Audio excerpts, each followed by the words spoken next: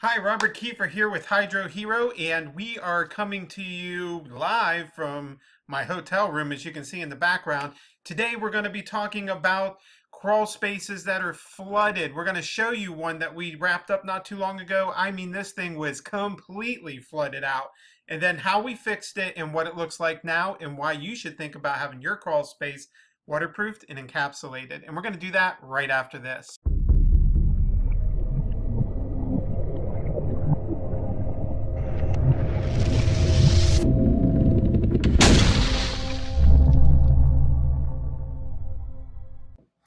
Okay, so here we go. So here's a crawl space that we got called into, and there was some major flooding. As you can see, this is all water throughout here, and it is, I think, 6 to 8 inches. Drop down just a little bit there, you can see about 6 to 8 inches of standing water all the way across this crawl space.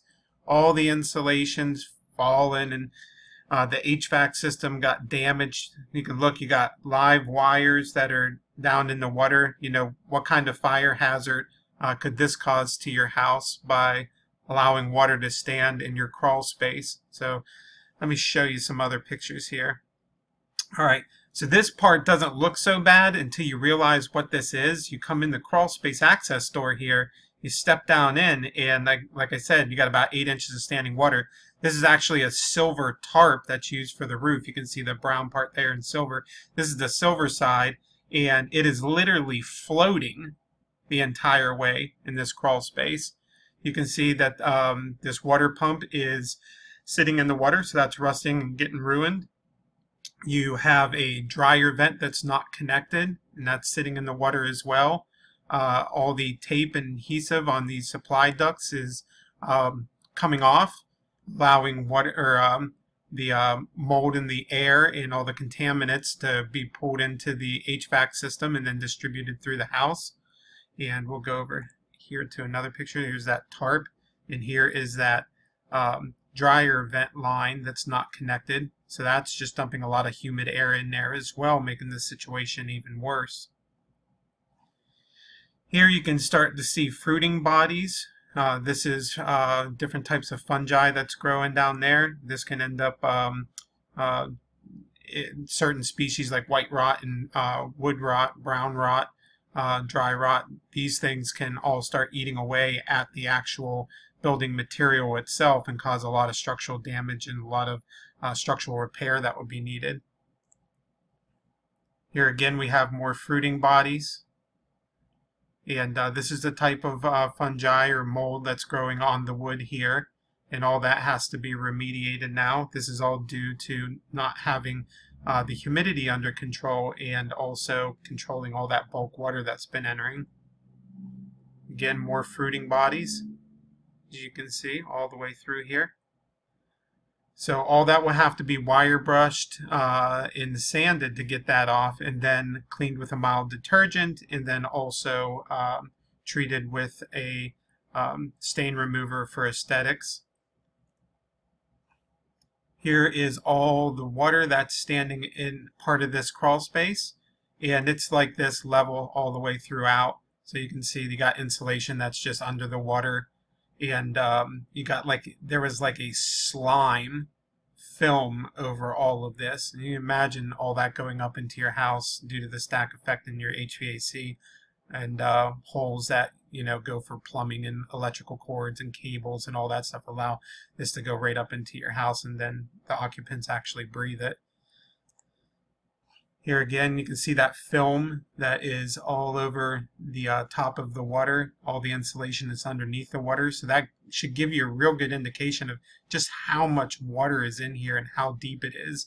I mean, we had rubber boots on that were up to our knees walking around in here to try to stay dry when we're scoping this out. All right, just more pictures, and you just really see, I mean, it's everywhere. It's all even all the way throughout. You can see it over here in the columns and stuff. This is how bad the mold has gotten on the wood. Like I said, you can start seeing three-dimensional growth. You can see fruiting bodies in areas. You got multiple types of mold growth here. You got it leading right into wood decaying fungi that's actually starting to eat at the floor joists in the subfloor, and some of that had to be replaced as well.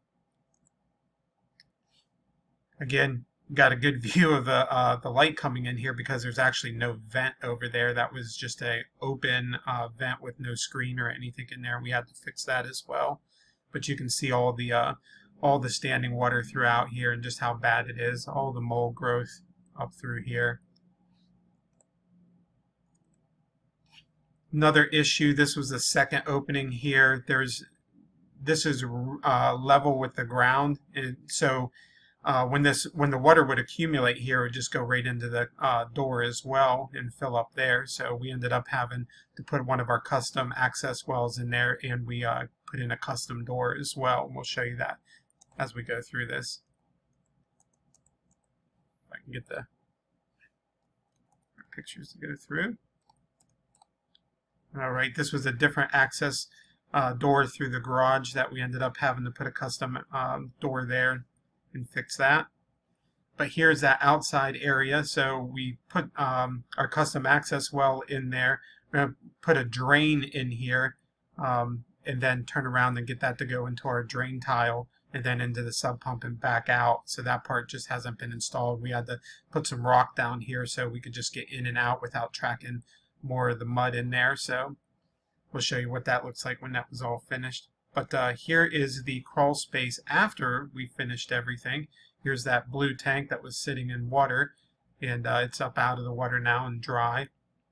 And all along the foundation perimeter walls, we have our drain tile system put in there. So as the water comes up underneath the footer, like we explained in some of the other videos, as the water comes up underneath the footer, it gets trapped into the drain tile system, and that drain tile system takes it to the sub pump. There's two sub pumps in this one on this end, one on the opposing end of the house, and both of those exit out to the outside, go underground, and then go to a pop-up emitter that is far away from the foundation.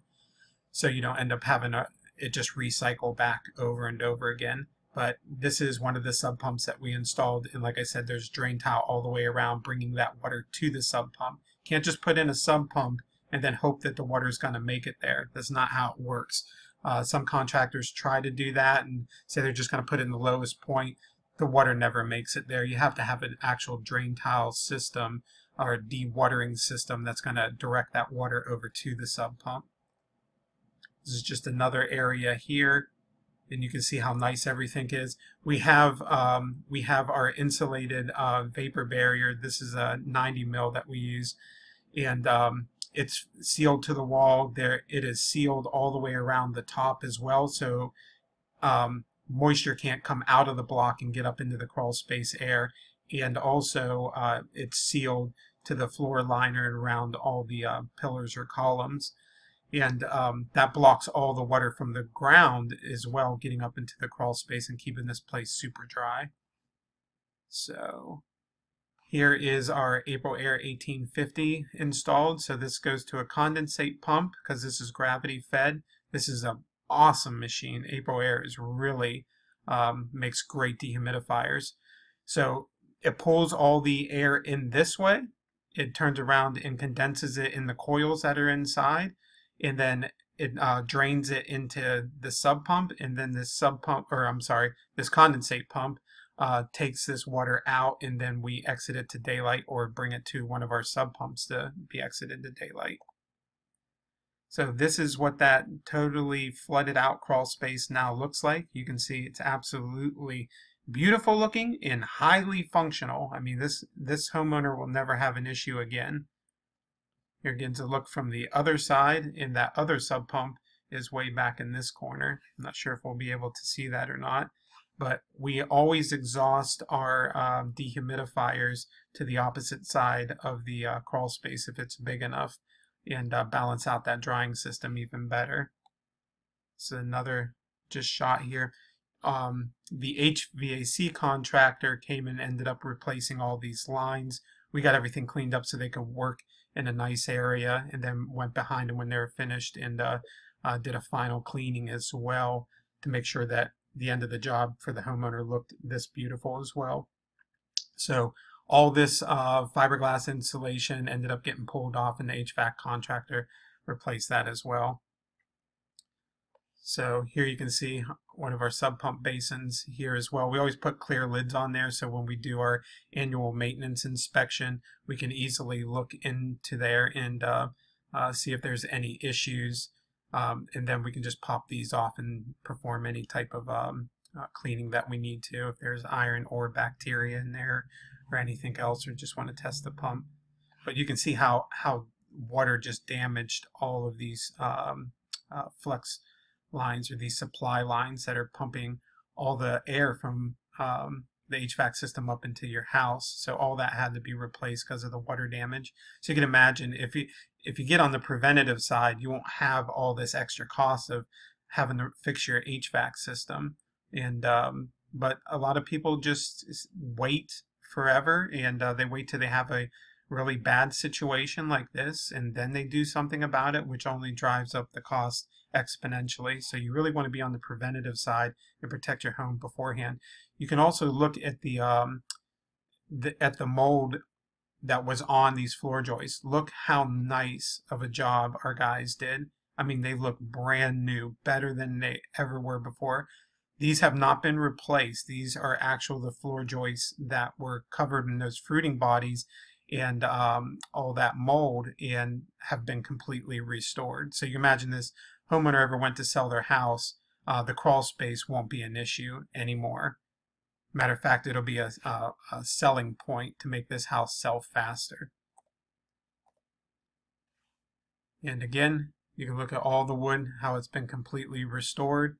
You can't see it, but back here, there's a 3-inch inspection gap for termites back there, in case anybody's watching that. But this is the final product and what the high quality that H2O Pro produces. We have a lifetime guarantee with all of our work. So if you want to get on the front end of fixing your crawl space, or you want to get your crawl space fixed and do that, even if you have a problem potentially already, you're lessening that problem, give us a call at Hydro Heroes at 302-321-7077. Find us on the web at waterandmoldpros.com. That will be changing here soon to hydrohero.com, but the site's currently under construction. But we should be seeing that out in about 30 days. And it is going to be packed with unbelievable videos and reference libraries and all kinds of information to get people to really understand moisture coming into their home and what they can do to prevent that. So we would love to earn your business. We offer free crawl space consultations. Please give us a call again at 302-321-7077. If you're watching this on Facebook, please hit the like button. Please like our page. Please drop us a comment with questions down below. We love getting comments. Share this with your friends and help them get educated on the crawl space portion of waterproofing and protecting your home. And if you're watching this on YouTube, please subscribe to our channel. And thank you guys so much, and have a wonderful day.